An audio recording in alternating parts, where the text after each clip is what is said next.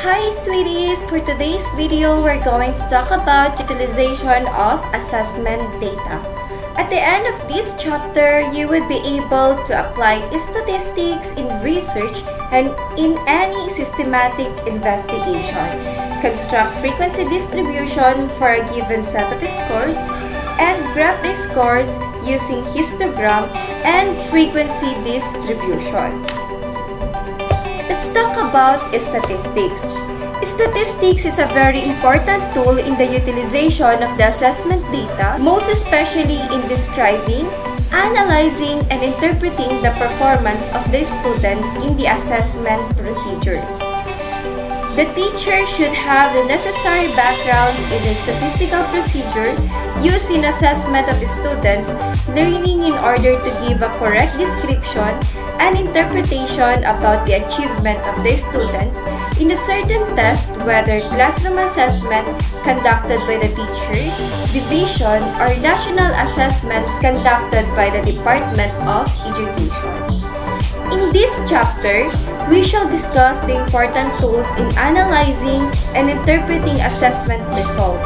These statistical tools are measures of central tendency, measures of variation, skewness, correlation, and different converted scores. We have here the definition of statistics. So when we talk about statistics, it is a branch of science which deals with the collection, presentation, analysis, and interpretation of quantitative data. In a statistical question, it is a question where you expect to get a variety of answers and you are interested in the distribution and tendency of those answers. We have two branches of statistics, the descriptive statistics and the inferential statistics. So when we talk about descriptive statistics, it is a method concerned with collecting, describing, and analyzing a set of data without drawing conclusion or inferences about a large group. While the inferential statistics is a branch of statistics concerned with the analysis of a subset of data leading to predictions or inferences about the entire set of data. So let's take a look with this flowchart. We have here the statistical methods for descriptive methods and inferential methods. In the descriptive methods, we use graphs and numerical summaries, while in inferential methods, we use confidence intervals and the significance test. Now, let's talk about frequency distribution. In frequency distribution, it is a tabular arrangement of data into appropriate categories showing the number of observations in each category or group. So let's take a look with this frequency distribution for the test scores of 52 students in statistics. If we have here columns for class intervals or the CI, the frequency or F, the class mark or X, class boundary for CV, relative frequency for RF, the less than cumulative frequency, and the greater than cumulative frequency. Later on, we will discuss how are we going to compute these parts of frequency table. Now, let's proceed to the advantages of frequency distribution.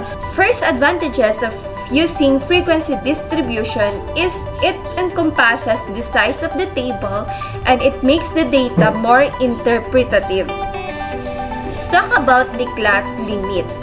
Class limit is the groupings or categories defined by the lower or upper limits. So let's take a look with this table. As you can see, we have here the groupings. The 10 to 14, 15 to 19, 20 to 24, 25 to 29, and 30 to 34. Now, the 10, 15, 20, 25, and 30 are the lower class limits, while the 14, 19, 24, 29, and 34 are our upper class limit.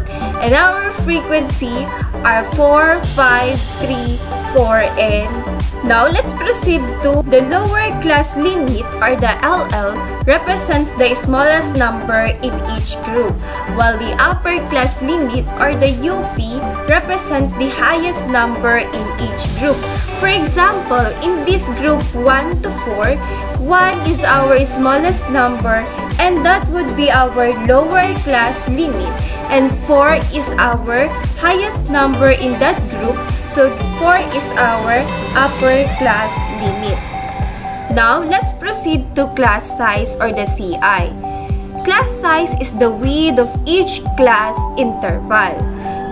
For example, the 10 to 14, 15 to 19, 20 to 24. So, in those group, they have the interval. Sa bawat grupong nabanggit, meron itong pagitan or tinatawag na interval.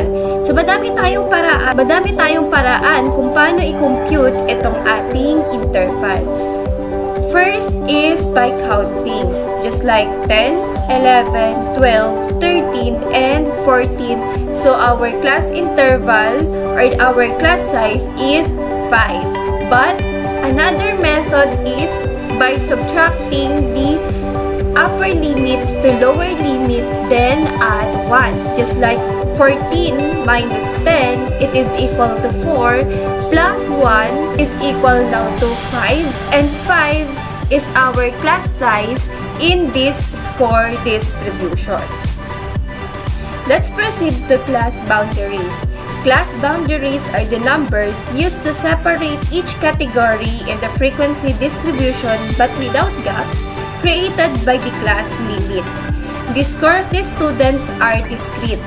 We will just add 0.5 to the upper limit to get the upper class boundary and subtract 0.5 to the lower limit to get the lower class boundary in each group or category. So let's take a look with this example. We have here the lower limit, which is the 10, 15, 20, and the upper limit is the 14, 19, and 24. Now, how are we going to compute the lower limit and the upper limit? In computing the lower limit, we will just subtract 0.5, just like 10 minus 0.5, the result would be 9.5. 15 minus 0.5, the result is 14.5. 20 minus 0.5, the result is 19.5. While in the upper class limit, we will just add 0.5. Just like 14 plus 0.5, the result is 14.5. 19 plus 0.5, the result is 19.5. And 24 plus 0.5, the result is 24.5. Now, let's talk about the class mark. Class mark are the midpoint of the lower and upper class limit. And the formula in getting class mark is X sub M is equal to LL plus the UL all over 2, wherein LL is our lower limits, the UL is our upper limits. Then we will divide it into 2. Just like in this example, we have here the lower limits 10, 15, and 20. The upper limits are 14, 19, and 24. So now, how are we going to compute its class mark? So let's take a look with this first group, the 10 to 14. We will just add the 10 plus 14, then divide it into 2. 10 plus 14 is equal to 24. Then if we will divide it into 2, we get 12. Next, 15 plus 19 is equal to 34. Divided by 2, we get 7. Next, 20 plus 24 divided by 2, their class mark is 22.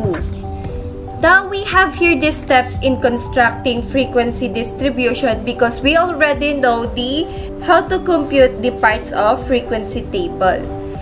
In constructing frequency distribution, first we're going to compute the value of the range or R.